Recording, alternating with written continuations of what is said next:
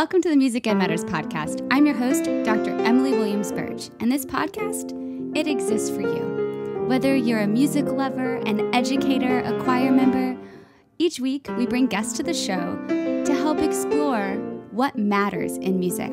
I'm so glad that you're here. Welcome to the show. Hello, and welcome to the Music Ed Matters podcast. I'm your host, Dr. Emily Williams-Burge. And you're going to want paper, a pencil, and a little bit of time to sit and absorb every amazing piece of information in this episode. You're about to meet one of my new friends, Dr. Francis Cathlina. Dr. Cathlina works at the University of Memphis and did part of his doctoral work in the area, specifically of vocal pedagogy. This episode is like a fast blast vocal pedagogy class, but broken down into 7 essential tips for developing voices in choir. I don't want to give any of it away, but I literally took as many notes as I've ever taken, and I cannot wait to walk into rehearsal and use some of these things. Why is this important? Why should you stick it out for the big words and the scientific stuff? As Dr. Cathlina says, by giving these tools to our stingers, to our students, we're allowing them the opportunity to show up confident and capable and to use their best voice.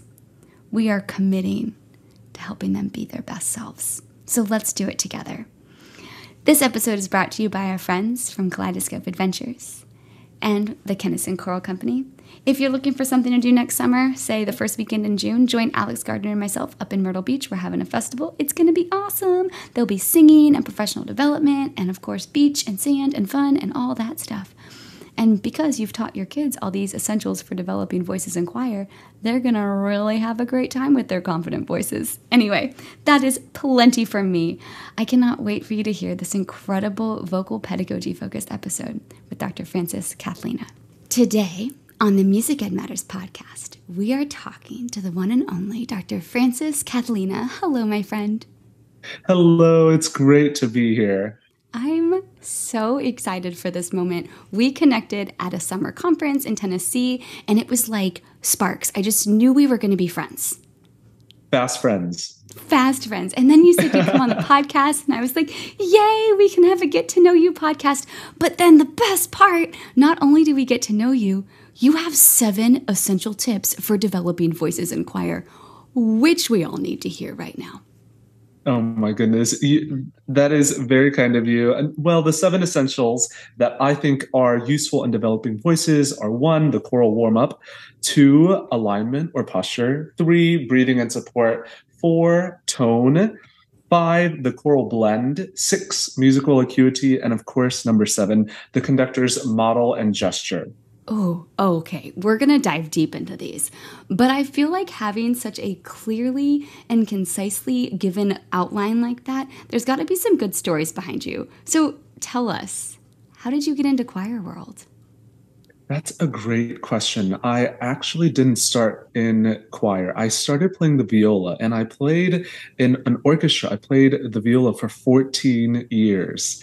What? And it wasn't until I started in 5th grade, and it wasn't until high school when my high school choir director, the high school choir director said, you should join choir. And this was my 10th grade year. And there were not a lot of Asian people in choir, and there were a lot of Asian people in orchestra, so I felt very at home there. And yet he pressed me over and over, and he was like, just join, try it for a year. Well, I joined, I fell in love. And that medium of choral artistry is so different from the orchestral realm. There's the text that we have, the kind of person that is attracted to choir is also very different than orchestral musicians. And I love both of them. And I was just more of a choral nerd. And so I joined choir. And then when I got to my freshman year of college, I was told I had to decide. I either go on as viola music education or, vocal music education. And I chose choral music education, and best decision of my life, besides marrying my husband, best decision of my life. Good job. Good job putting that caveat in. I would have missed that caveat and gotten in trouble later. Spence, thanks for listening. I love you. Make sure he gets the shout out. So when you think back, do you still get out your viola? Do you still use things from those 14 years of orchestra and transfer it over to the choral world?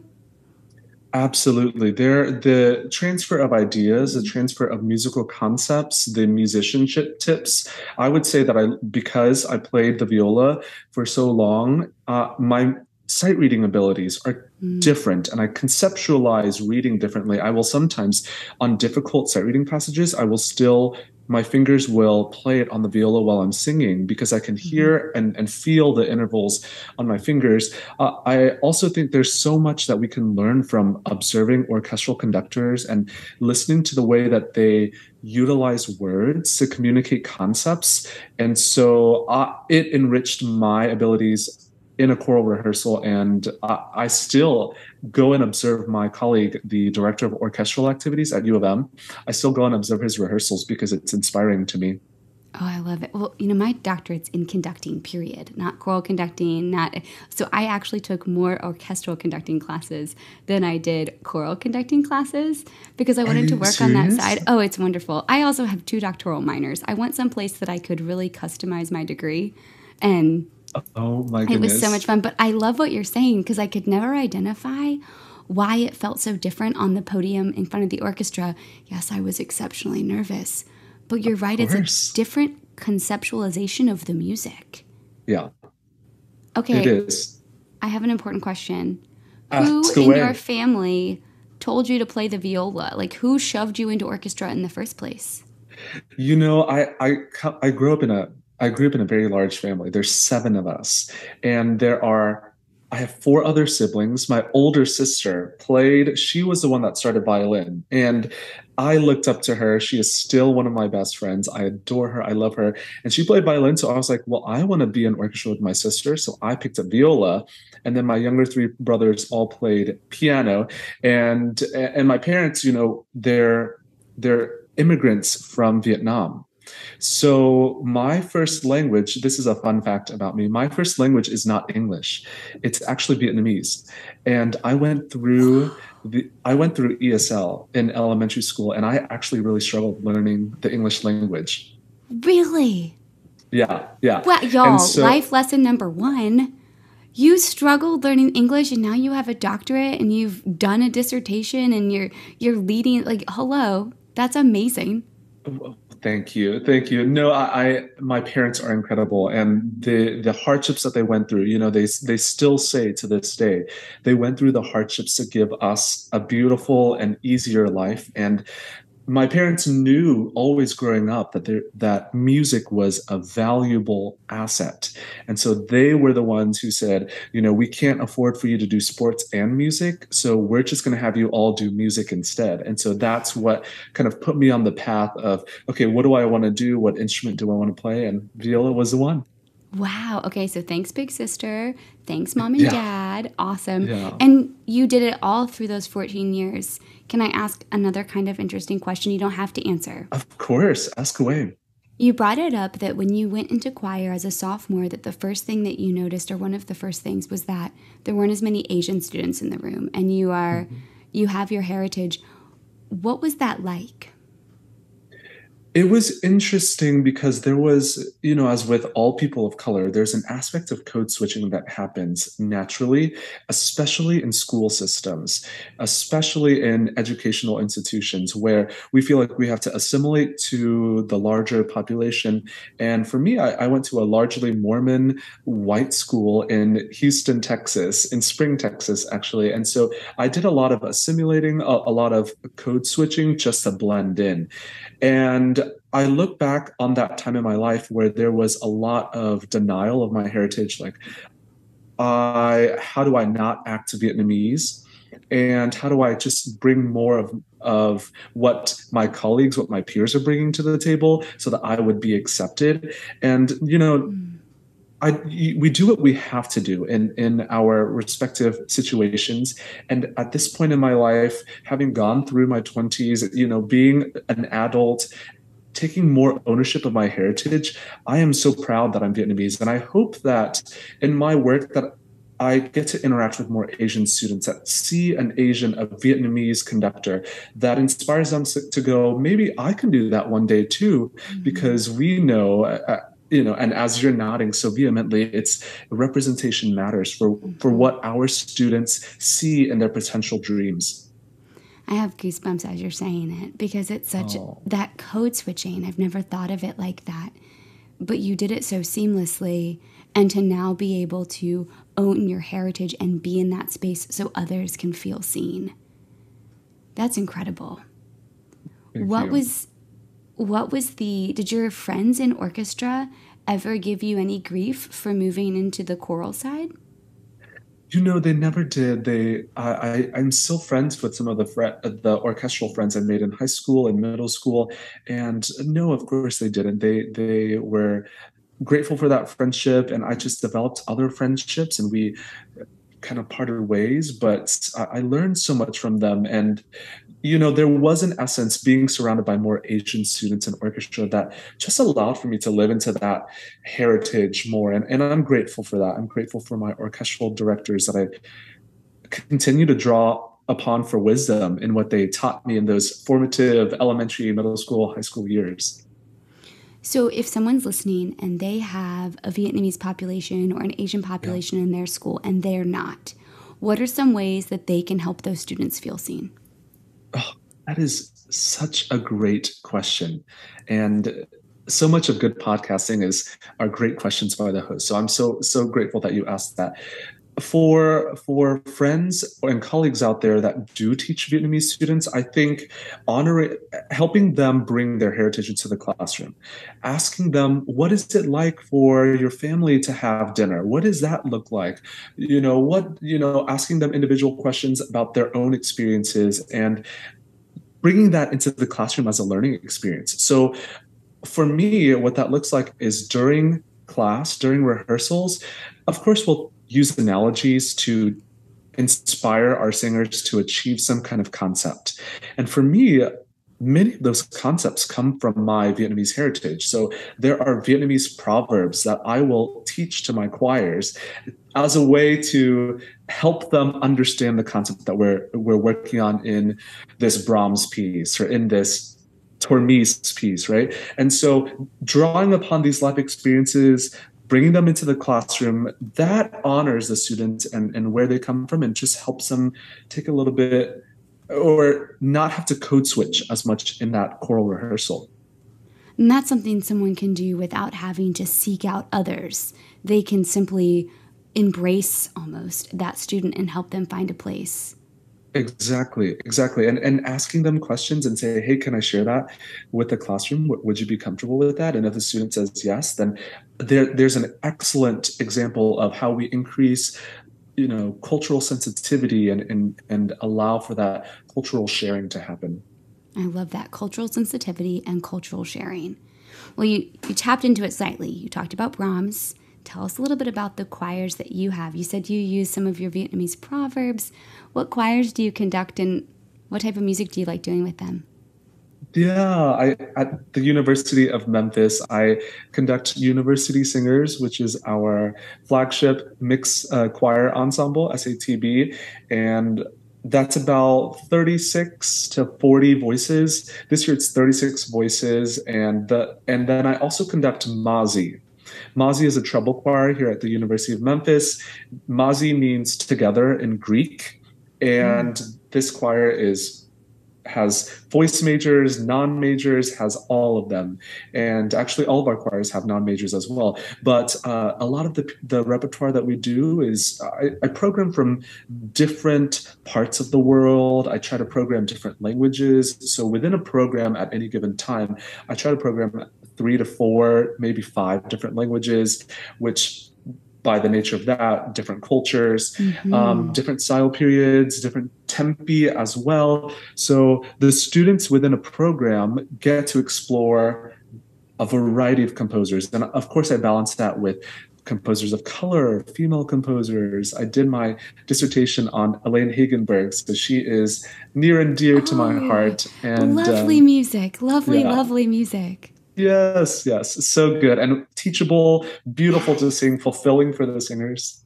Oh, I love this. Okay, and it ties so perfectly into what you were just sharing, how we draw in everyone from our groups to create the community so they all feel seen, and you do that also through your repertoire. Mm-hmm. Is that where these 7 essentials for developing voices came? Where did the idea for this concept, where these ideas come from? This came from my time at North Texas, University of North Texas. I had this I did my cognate in vocal pedagogy, and I had this exceptional professor who just really invested in me, and I learned so much under him. I studied voice with him. I took all of his vocal pedagogy classes, and I developed such a passion for it. And even before, when I taught public school, I was very passionate about our singers being able to use their voices effectively so that they are confident in the performance. They're confident in their ability to stand on stage and deliver a compelling performance. And so in my time at North Texas, I really delved into that vocal pedagogy side. And from my scholarship surrounding that, this piece of, presentation emerged. And it's been wonderful just offering this wisdom to other colleagues and learning from them about this. And so that's where this came from. I love it. Okay, so can we dive into step number 1? Yes, absolutely. I first, as I talked about, I preempt this whole presentation by saying that the importance, why is it important to develop voices in choir? And the answer lies in the students' self-expression and self-esteem, right? And so I talk about in this model of 7 essentials, that vocal technique that is rooted in a scientific understanding of the voice and backed by historical pedagogy, right? What has been done for many centuries and what continues to work. Vocal technique is imperative in helping the singers navigate the complexities of a rehearsal setting and to find ultimately joy in what we do. And so, the quote that I share with my students, with future educators, is that by committing to beautiful choral tone production, everything else in the music, all of its other merits are amplified. And so knowing that the most musical thing our singers can do is to sing well, these 7 essentials of the warm-up, posture or alignment, breathing and support, tone, choral blend, musical acuity, and the conductor's model and gesture emerged. And so for the first one, and stop me at any point, Emmy. No, I got it. I'm writing notes like crazy. So I love this. I'm going to quote you. I'm going to make a quote card on why it's so important to develop it, because that was so good. So number 1 is warm up and number 2 is posture, but we're just going to go with number 1. Tell us about the warm up. Yeah. So the warm up is, of course, similar to a physical exercise. How do we start rehearsal? I generally tell pedagogues that when we start rehearsal, there has to be a minimization of the collision of the vocal folds, meaning we don't want to start them singing loud on an ah vowel. And so I always start the singers on semi-occluded vocal tract exercises, what are semi-occluded vocal tract exercises? They are, great question, they are an exercise where the mouth is partially obstructed. So you think of a lip trill, tongue trill, humming, phonation through a straw. You know this. You know what? Dr. I'm like Birch, over here thinking, no, I'm like, I hope I'm doing this right. You can ask my singers every single time we start with, because I just love seeing them relax into it. And that's just an icebreaker in and of itself.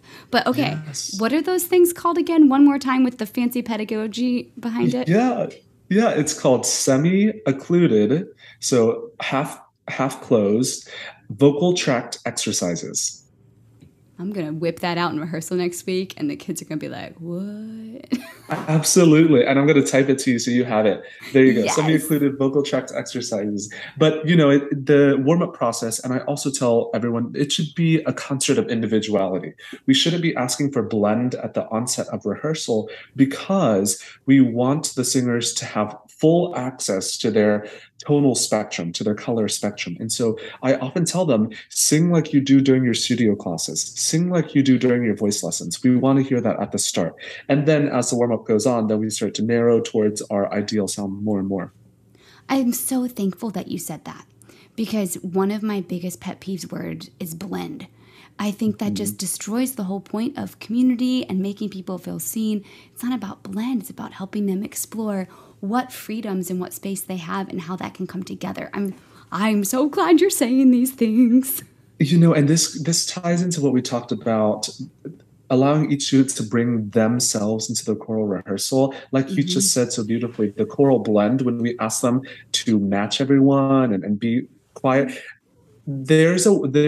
and we'll get into this in the later aspects of the 7 essentials, but there's a way to achieve blend without asking them to shrink their voice to the point where you can't recognize, their contribution to the overall sound. So yeah, but we'll get more into choral blend. We're on the same page. Yay! Okay, so warm up, occluded. I'm going to have to say that about 8 times between now and next week. So semi-occluded vocal track exercises. Yes. Or in short, known as SOVTs. Oh, thanks. I'm always great for a good acronym.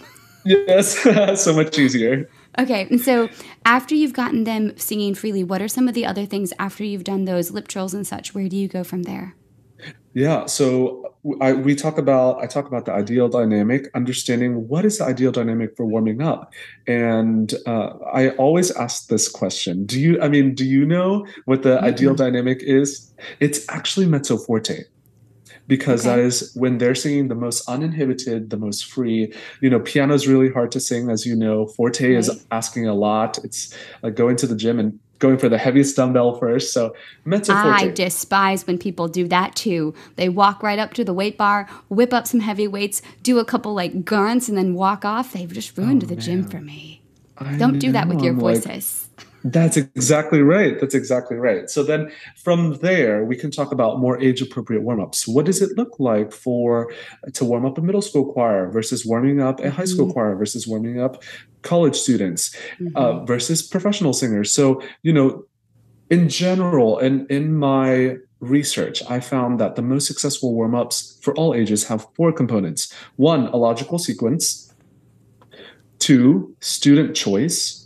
Do they get to make their own decisions as well? So for this, it's like, okay, here's a 1 chord. Everybody pick do, mi, or so and sing that, right? Their student choice. And it allows for them to express their individuality. Of course, relationship between the warm-up and repertoire, and then a variety of activities. All right. So after we've done our SOVTs, we then have a logical sequence where there's student choice. And then what was 3 and 4? I was too excited. I stopped writing. No, that's okay. 3 is a relationship between the warm-up and the repertoire. So the transfer piece. Exactly. That's exactly it. The transfer piece. And then number 4 is a variety of activities, addressing all aspects of their vocalism in this warm-up process. Okay, so you're covering all the voice. It's like a good warm-up, just like you're going to go for a run. You better get all the muscles going or you might feel not so good once you're in it. That's exactly it. Making sure you warm up every part of the range, that you've addressed every part of the range. And, when we look back at the beginning of rehearsal, I also talk about non-pitched vocalization exercises, meaning, for middle school singers where their voices are still developing and one day it could all of a sudden drop for tenors and basses. Non-pitched exercises are an excellent way for these students to also achieve success at the onset of rehearsal. So instead of saying, everybody sing this pitch, it can be everybody go, woo, and there's no specific pitch that they're aiming for at the first start of rehearsal. And then, like we talked about, as rehearsal goes on, we slowly narrow towards where we want to develop their voices. But that's a consideration as well for our middle school, our elementary friends, where the students' voices are all over the place. Going all over the place. I know. I had a kid last night who was struggle bussing because he'd lost a couple of his favorite notes, and he is not enjoying the voice change. And he's like, these are not easy to find today. Oh. It's okay. They'll come back, I promise. That's right. That's exactly right. Right. All right, so our voices are warmed up. We've done the funnel. We started big on SOVTs, and now I'm getting it. I think that's time 5. We're getting close. So now we get into number 2. What's number 2? Yeah. Number 2 is alignment. Okay. And this is also synonymous to posture. You know, the term alignment in my research emerged as the more fruitful term, because posture, when you tell students stand with good posture, they will puff up their shoulders, push their chests out, you know, and the term alignment just invokes a calmer positioning of the bones. So when you say stand with tall alignment, then the students just naturally fix their skeleton instead of like muscular, you know, yes, exactly. So we're all seeing it too right now. I guarantee you, everyone's seeing that kid that's like, I have great posture. I know, and that poor child is doing his best for the choir director. Yes, I love it. And they don't know yet. Alignment. And so, you know, Anne Howard Jones says that singing does not come out of a static body.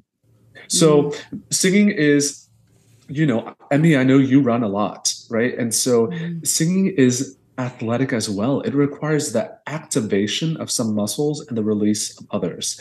And so it should not be completely loosey-goosey. And singers will feel different sensations. So, you know, for my college director friends out there, I often say that our job as collegiate directors is to emphasize the release of muscles, and then let the voice teachers, let our voice colleagues emphasize what they should engage and how they should feel. What a great relationship there. That's a great way of looking at that relationship. So it's collaborative. Correct. And our teaching aligns, our teaching reinforces each other's pedagogy. And of course, you know, I taught high school for many years too. I taught public school. And so when you are the only voice teacher, well, then you should really understand the vocal mechanism to where you are the one providing, okay, how do I teach my students support? How do I teach them a clean phonation? So then your role has to just change depending on where you are currently. This is great. So it's different for every one of the levels, knowing who's in front of you. So we have the warm-up, which you've given us great detail. Alignment. What's 3? 3 is breathing and support. How do we start the mechanism? How do we power the engine? And so there are 3 principles of breathing pedagogy that are considered sound by historical literature and by modern scientific studies. So, are you ready for 1? I'm ready. Number 1 is that full use of the abdomen and the chest is necessary for good breathing. And so much of 20th century choral pedagogy ignored the contribution of the chest, right? I mean, how many of us had choir directors that said, just expand your abdomen, your chest shouldn't move? Right. And I know, like, I'm thinking about, like, I always have them bring their rib cage out so I can see that they're moving their rib cage. But you saying the chest moving, I just breathe differently than I have in quite some time. But you're not giving yourself enough credit. I mean, I saw you do a warm-up, and you absolutely reinforced that in the singers at Tennessee Modeling. ACDA. So, you're sweet, modeling. But I think it's so important, too, we as teachers, that we get reminded and refed. And I just like that terminology of the abdomen and the chest. Yeah. And so thank you. There is, I'm being honest, and there is a right order to doing it. So 1, the diaphragm has to contract, meaning that the diaphragm releases, and that's when the wall lowers, and then the abs have to relax, and that's when the abs, the abdomen expands outward, and then there's an expansion of the chest cavity afterwards. So the order matters. If we see our singers expanding chest cavity first, that's an indication that their breathing pedagogy is not quite in the right order. And so that is also important in this first point. Order matters. Order matters. Abs relax, expansion of the chest. That's it. I have a rap coming on, but I'll save it for later. I love it. Okay, I'm going to ask you to demonstrate later. I'm ready for it. Okay, what happens after? So we have 3 principles. Number 2. Full abdomen and chest. What's 2? Yep. 2, opposing muscular forces must be balanced. So when we inhale, and then once we start exhaling, there's the activation still of the inhalation muscles. Because if the inhalation muscles just release, you'd get, and all the air would escape. So Yeah. And so when we inhale, the inhalation muscles of the diaphragm and our external intercostals, which is a little sciencey right now, but diaphragm and external intercostals do need to still stay active. They need to still be active to provide the resistance of the Yeah. for the airflow. Okay, so the easy way of saying your fancy intercostals would be put your hands on your hips and squeeze those things that are sometimes they're above the love handles. That would be about the spot. It's like almost your Yeah, obliques, but more. that's right. That's right. And they shouldn't just, after you exhale, they shouldn't just go whoo like that. They should still stay suspended. Yeah. Ooh, I love the word suspended. Not in a bad term. Not like when you're No, suspended from school, but no, suspended no. No. like your intercostals. That's exactly right. That's exactly right. And number Okay. three, are you ready? Yes. Number three is that good breath support is dependent on firm glottal closure. Ooh, let's talk about glottal because I still, when I first Yeah. start singing on Sunday mornings in church choir, I'm a glottal mess. The term glottal closure, and there's going to be some science speak in here, and if ever it gets just too sciencey, you just let me know and I'll break it down. But when we talk about glottal closure, the image that I use for singers is to put two fingers together, and that's their glottis, right? Their vocal folds have to close all the way. If there's a little bit of space in between here, that's where air escapes, right? So we're looking down at the instrument here. Mm. And so if there's if there's space, air will escape. So when we talk about firm glottal closure, it's just that the vocal folds come all the way together. Yeah. Okay. And this is here. I hope you're watching the YouTube because this is some great visuals. If you're not, you'll just have to trust us. Yes, that's right. So how do you get that without stressing it and like flapping it closed? So glad you asked that question. I'm going to reference some historical literature. There was an exceptional, one of the most renowned vocal pedagogues of all of vocal pedagogy literature. His name is Manuel Garcia II. And he taught this thing called the coup de la glotte. And it was very controversial. But now modern science has reinforced that it's very safe if done correctly. The coup de la glotte is when we say the word uh-oh. Uh-oh. When we say uh-oh, there is not an aspiration of ha-ho, right? Right. The vocal folds come together. Like if you think about the word uh-oh and you're about to speak it, in very slow-mo, what happens is your vocal folds close together and then air moves, and that's what separates and starts a vibration of the folds. And so when we say uh-oh, that's what happens. And then the opposite to that is obviously the glottal, where the vocal folds slam together on the onset, and we don't want that. No, No. Okay, so do you ever use uh-oh in a warm-up? Yes, you do. So you have the singers sing the word uh-oh, and or if you're hearing a lackluster phonations onset, then you can just have them say speak uh-oh, close the folds, which I work with a lot of voice majors and some grad voice students in the choirs, and so I can simply say make sure you close the glottis before you start, and they can do that. But if you're working with middle schools, high schools, then say uh-oh, or have them sing oh, whatever it is. Oh, cool. Okay, I'll let you know. So I'm going to have a rap coming your way here shortly, and then I'm going to have an Oh uh-oh my. warm-up. Just watch for the follow-up. Watch for the follow-up. I'm ready for this, and I will use a warm up in my choirs. So I'm pretty excited. It's kind of up there marinating right now. It'll be ready by the time we're done. I love it. I love it. Okay, so we got our 3 pieces of the breathing and support. So what is number 4 on our list of 7 essentials? Let me just say one more thing before Oh, we yeah, leave yeah. the breathing. I will say this for our conductor friends out there. It is important that we rehearse in full phrases because Mm, our singers take in air to sing a full phrase. And for them to continually train their muscles, train their mechanism, we have to let them sing all the way through a phrase. And then let's cut them off and say, okay, the onset wasn't clean or whatever it mm. is. But rehearsing in phrases will also build breath management for the students. Rehearsal in phrases. That's fantastic. I am so bad at that. I'm like, oh, that was so bad. Stop. Or, We hey, all are. sometimes I get so excited that we have to have a party dance because they did That, something. absolutely. But that's Absolutely. such And a that's good so point. key. Yeah. Yeah. You can party dance at the end of the phrase. That's right. And I love that you will stop them to tell them good things. I think that's so important in excellent classroom culture. Well, thank you. I'm really excited about drawing in. I have some students from Guatemala that I can't wait to use what you gave me as ideas, but I don't want to go backwards. We have to go forwards. Otherwise, I think you and I could talk all day, which means you're going to have to come back on the show, which is pretty awesome. I would love that. I would love that. All right, so we've talked warm-up, alignment, breath, and support. What's number 4? Number 4 is obviously the development of the tone quality, development of tone. And I start this whole section off by talking about the larynx, talking about the laryngeal position. So the larynx, we know, has tremendous impact on the vocal tract quality because the larynx houses the vocal folds. So where it resides, if it's high, if it's low, will drastically impact tone quality.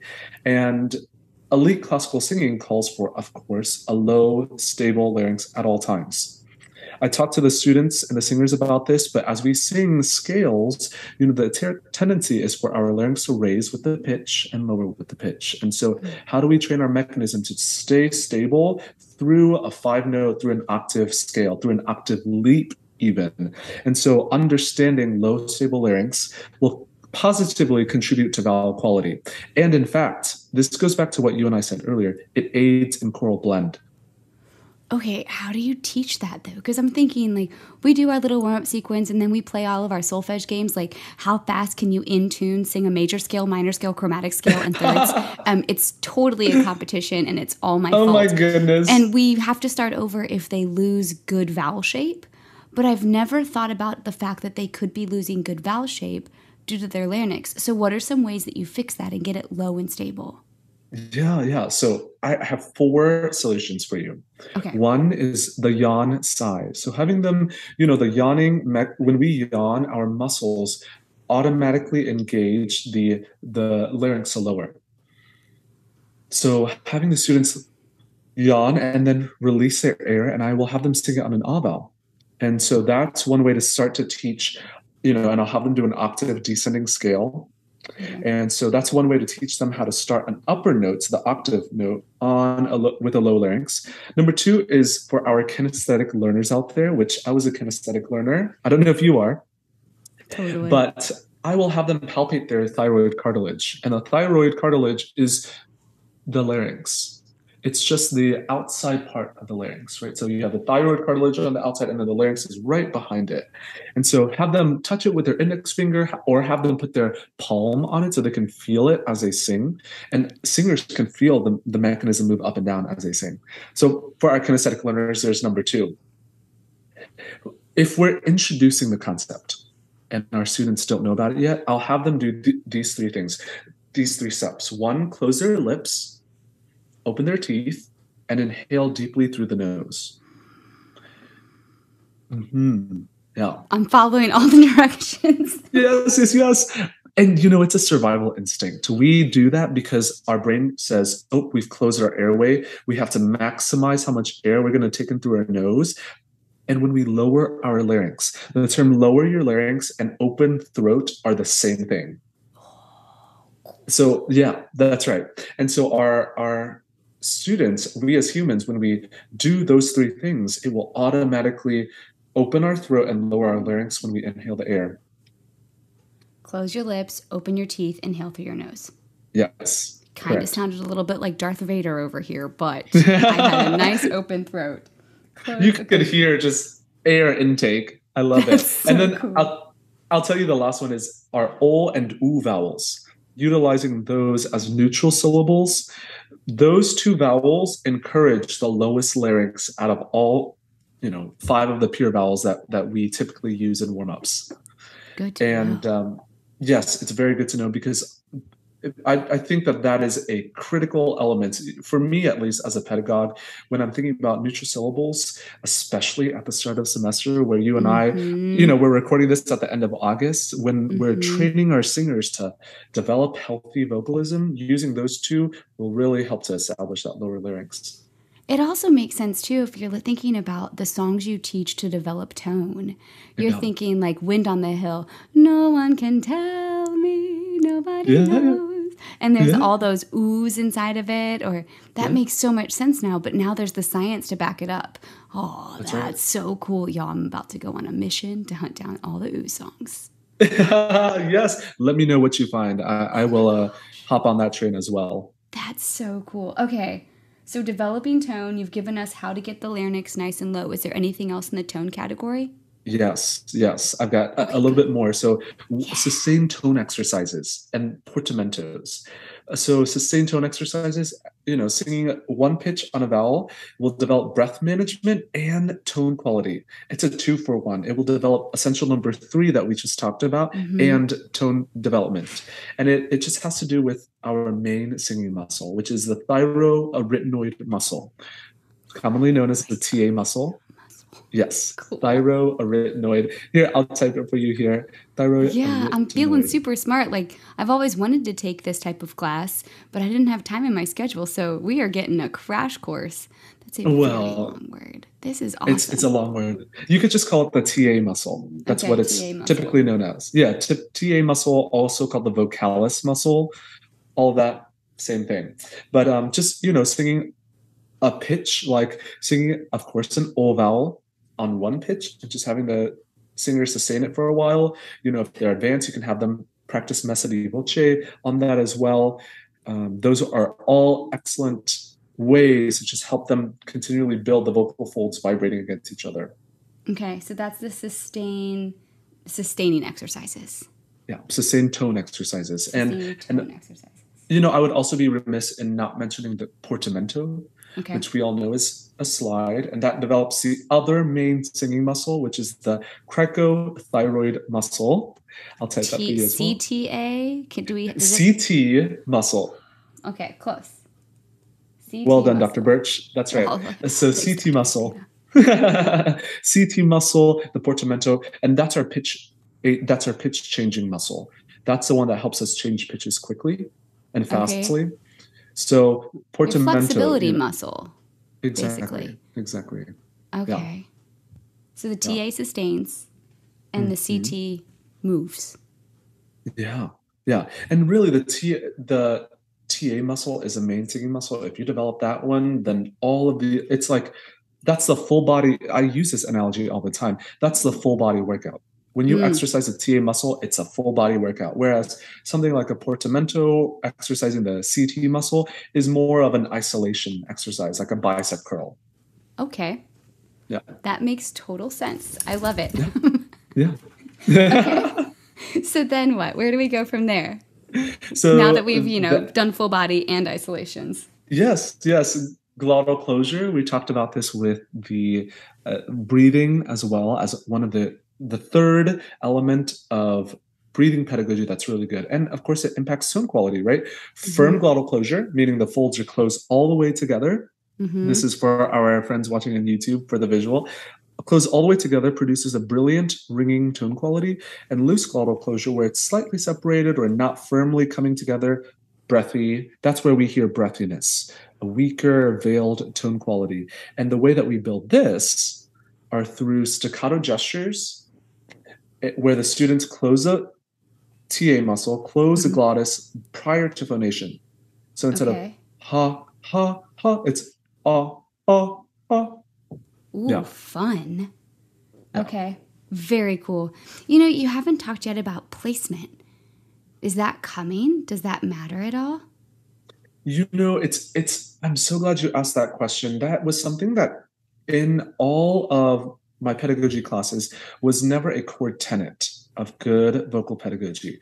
And it doesn't mean that it's not an important concept. It's just that that's more of a secondary or tertiary affect to simple, basic, foundational pedagogy.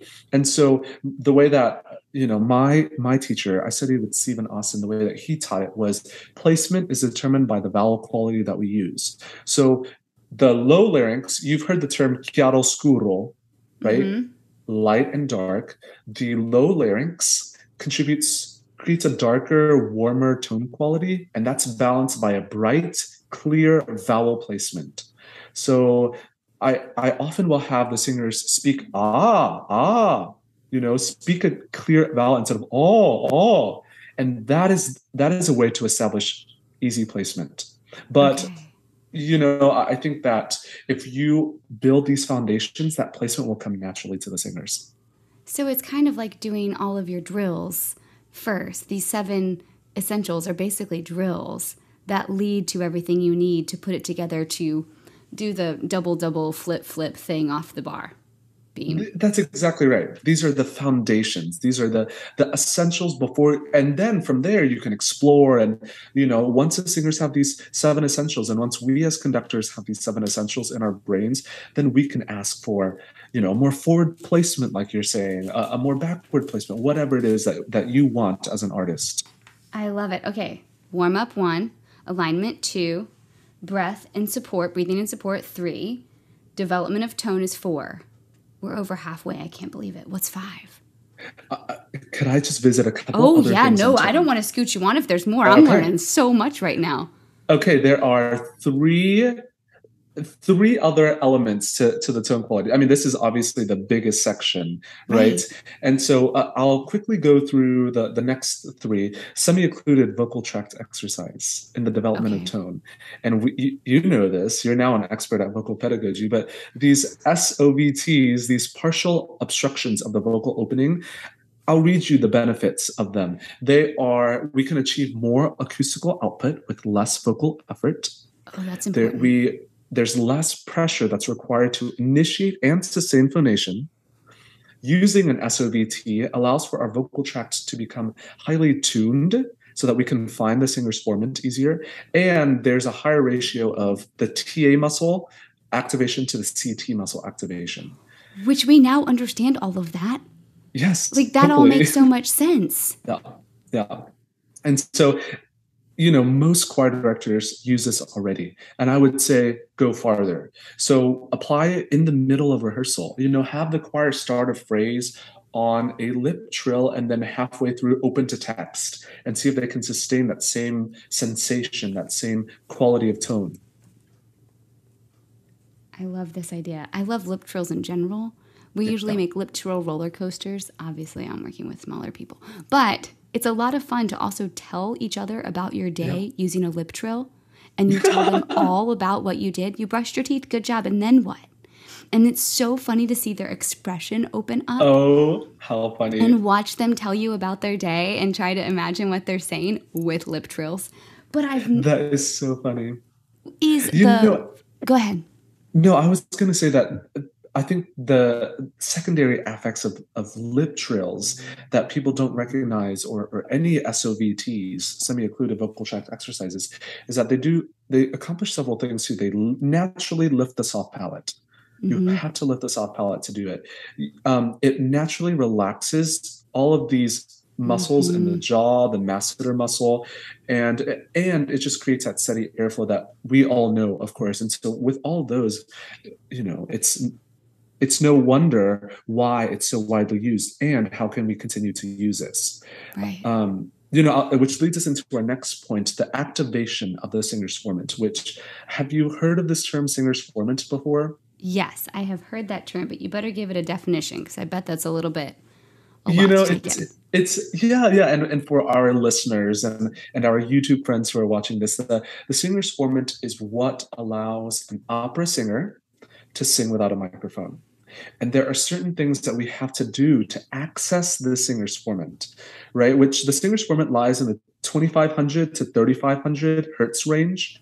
If you're, measuring it with a like hertz a chart, then it's 2,500 to 3,500. But to do that, to activate that, we have to lower the larynx. We already talked about that.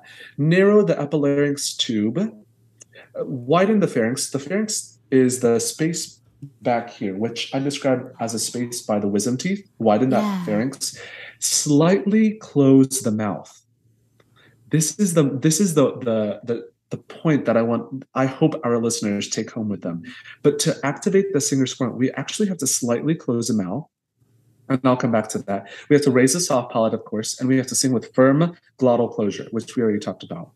And Ingo Tietze calls this the inverted megaphone shape. I'm writing that down. I'm an inverted megaphone. Yeah, inverted megaphone shape. All right. go back to what you said you had to tell us more about closing the mouth.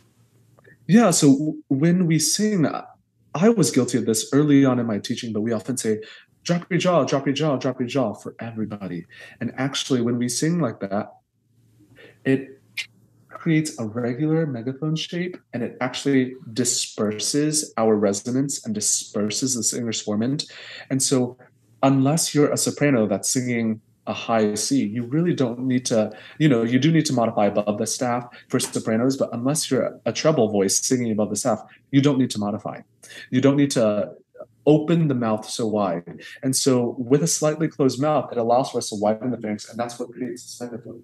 You notice how the opening here is smaller, and then it widens to the back of the wisdom teeth. So basically, put a peace sign up, and then put the crack of your fingers where your teeth are, and your fingers will then point towards your ear. But I highly recommend watching this on YouTube because Francis is awesome to watch as he's I'm sorry for our non-YouTube friends right now that can't see the visuals, but Very helpful. Inverted megaphone. I'm a stinking inverted megaphone. I'm going to love on that phrase all semester. It will change the way the choirs sing. So is that number 5, the singer's formant, accessing the singer's formant, or is that still part of tone? That is still part of tone, because that when we sing with optimal tone, we access the singer's formant. And I would be remiss in not mentioning nasality as a part of this. Of course, we know that nasality is bad. Nasality introduces what are called anti-resonances into the singing spectrum. So, eliminating nasality by lifting the soft palate all the way, absolutely key.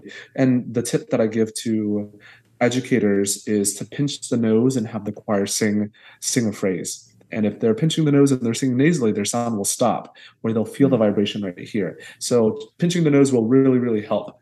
As conductors, we often use imagery in rehearsals as well. Imagine like you're singing this to a loved one. Imagine like you're singing to somebody 50 feet away. We use these ideas to create artistry in our singers, and I think that's beautiful. And as vocal pedagogues as well, we should be aware that there are times when imagery doesn't help develop good vocal pedagogy. And Richard Miller says this. He says, a major source of misunderstanding with regard to resonance in singing stems from confusing the source of the sound with the sensation of the sound. So we as vocal pedagogues have to understand how to teach what is the source of the sound.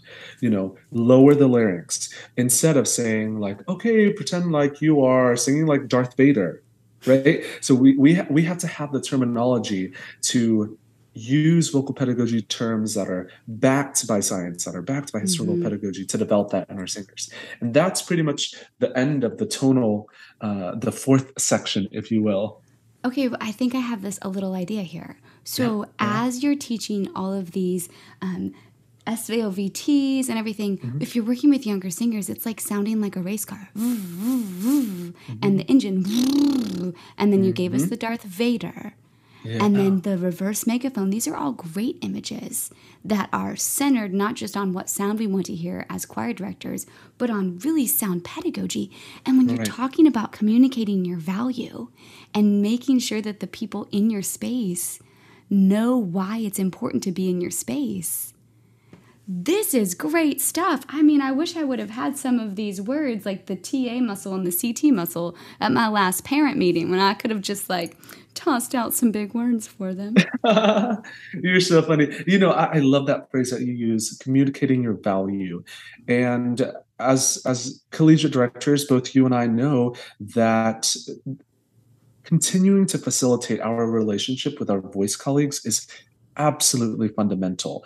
And knowing that we work on the same team. And one of the best compliments I ever got from my voice colleague here at the University of Memphis, she said, the singers who have been singing in university singers with you are singing much better in their voice lessons as a result as well. And these concepts transfer to solo singing and choral singing. And it's treating the instrument and building it as a whole so that our singers can, with facility, move between choral singing, solo singing, whatever the demands are. I say singing in the car healthily.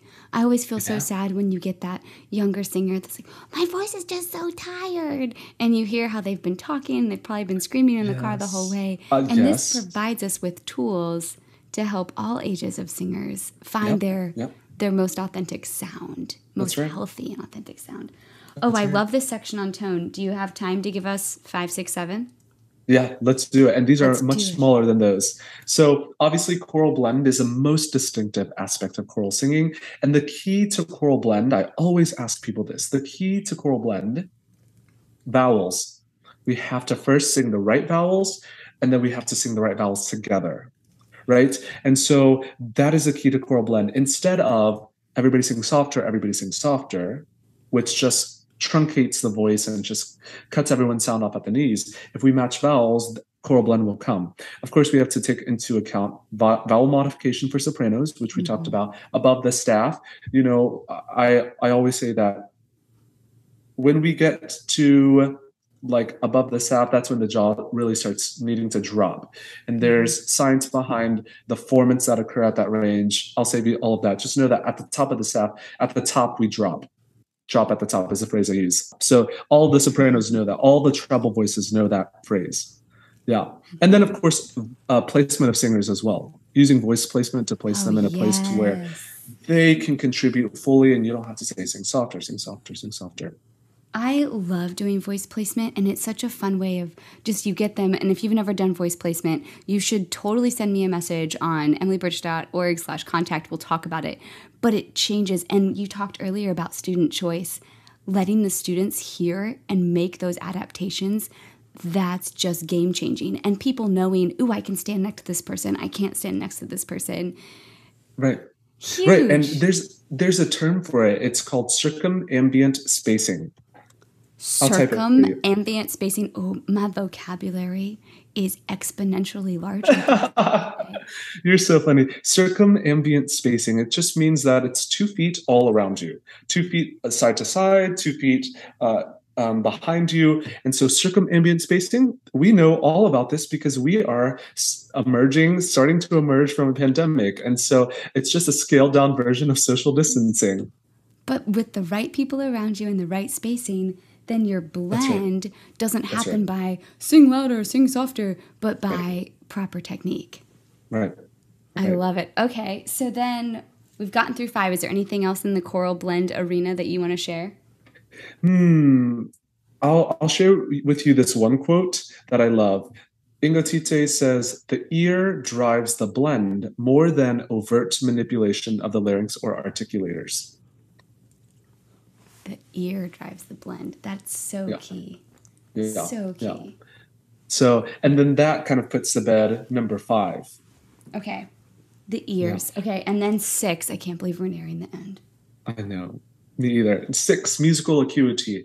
And this is simply teaching our singers musicianship skills that allow for them to understand, vowel timing, vowel sound, when does it occur, right? And so oftentimes, if we sing a late consonant or if we have a lax breath, all of that will also contribute to poor vocal development. So teaching, this quote I love is, the more precise the ensemble rhythm, the more concentrated the sound. The more rhythmically precise the vowel and pitch, the more convincing the sound. Ooh. Yeah. This is why I love IPA. I love putting IPA, like even with English, where exactly we want the different vowel shapes to go. And even my youngest singers, 4th grade is my youngest singers, they get IPA, and we have little hand signs and stuff that go with all the IPA things. But when you do a diphthong and you know where the vowel is supposed to go, they hear that sounding better and cleaner. Right. But you've given us that musical acuity is such a fancy way of saying that. Yeah. Yeah. And the fact that you use IPA, I love it because I do too. All of my singers learn IPA too. Yep. And we have little hand signs for it, which is hilarious. Because when we start talking about it, someone will be like, it's the E sound. We need more E in that ah, or something really fun. But I love IPA, and now I can call it musical acuity, and it's the 6th step for essentially developing voice within choir. Yes, yes. Are you ready for number 7? I'm sad that it's ending, but yes, I'm ready for number 7. I know. This one is for all of our conducting colleagues and friends out there. The importance of our gesture, our model and our gesture. Mirror neurons, we know our students will mirror whatever they see over an extended amount of time. So our posture, right? There's power in our gesture as well. And I always ask this question. I always say, what is the most common fault for choral conductors? And the answer is that our gesture is too high. We talk about this concept. I talk about this concept being the breath circle, right? Our gesture residing around where our diaphragm naturally expands.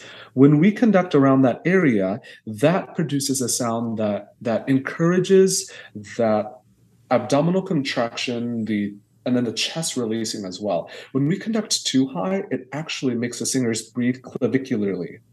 And so, yeah. Clavicularly being your clavicle, like the up here, like way up in the shoulders. Right. Okay. Where our singers will go, right? And for our friends listening to the podcast, my shoulders are going up as I breathe. But, when we as conductors conduct that high, that's what we're encouraging. And so when we lower our gesture around that breath circle, then it allows for our singers to more freely engage in that breathing mechanism. And when we conduct around that breath circle, it encourages a low larynx. Which goes back to multiple tips. That's exactly right.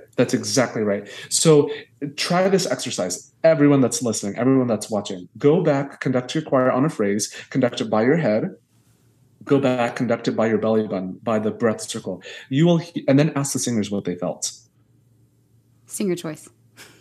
That's right. Ask the singers what they felt. Listen to the way the sound changes as well. It will change the way that your choir sings if you conduct consistently around the breath circle. Wow. This has been the most fast-blasted vocal pedagogy for choir people episode I've ever done, but I think I've taken 7 pages of notes. Oh my goodness.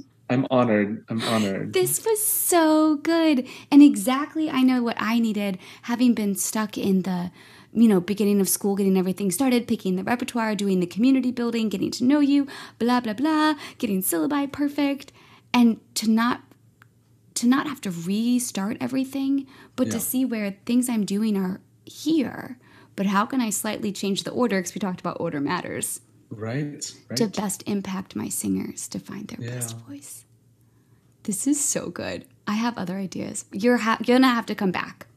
I would love that. I had a blast today, and you're a pure joy to talk to, and just like I said, fast friends. This has been so fun. Well, I am so excited. You get one last chance. I always let the guest give the listener one thing that really, really matters that you want them to take away from this episode. One thing. Developing your singers to sing with a low larynx.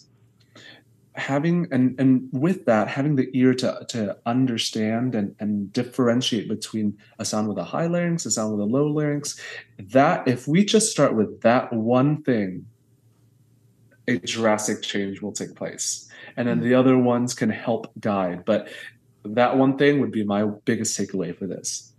And I love that it all starts because by providing these 7 tips to us, we're then able to provide them to our singers, which allows them to show up more confident, more capable, and to hopefully sing forever. Yeah. Oh, this was so much fun. Thank you for coming on the podcast. Thank you for having me, Emmy. It was such a pleasure. Y'all, I don't even know how to wrap this episode up. We talked about how to bring people together and help them be seen by recognizing their culture and allowing their culture to infiltrate everything that you do. We talked about why it's important to develop good vocal habits and good vocal pedagogy through the warm-up and through breathing and support. And I forgot one. Oh, alignment. Oh, heavens. Let me start that over. Warm-up, alignment, breathing and support, development of tone, choral blend, but not the shush type of choral blend, musical acuity, and our gesture and model. I hope you learned something. I'm dying to know what you learned. You can reach me at emilybirch.org/contact. You can find out more about Dr. Cathlina and the episode notes. You can get more at I can't even do words. You can get more if you go over to patreon.com/musicedmatters. I'm just so overwhelmed with this great content, and I hope that you've enjoyed it. But above all, I hope that you know you matter. We all know that music matters, especially excellent vocal pedagogy within the choral rehearsal. And I will see you next time on the Music Ed Matters podcast.